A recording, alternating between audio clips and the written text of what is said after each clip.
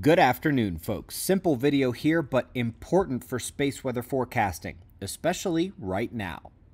We're going to start by going back to May 7th, the day before the Earth-directed X-class flares began. The big southern spot was responsible for the record solar storms, but before that, the big ones, top right, departing, were firing X-class events. Those began just after they were facing the Earth, so they didn't impact our planet.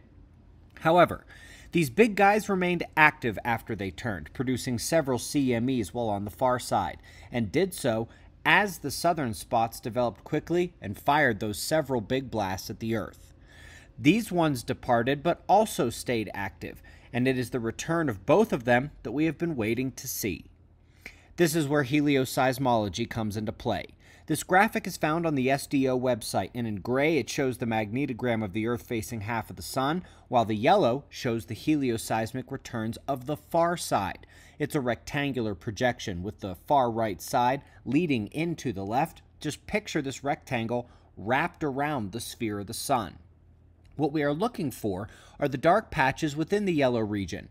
These indicate high likelihood of active region sunspots on the side of the Sun that we can't see.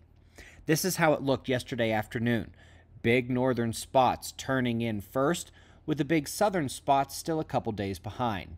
Today we see the return of those big northern spots, and so round 2 begins for the former X-class flare makers. It'll be about another 3 days before the southern ones appear as well, and as the helioseismology indicates, they appear to have survived thus far.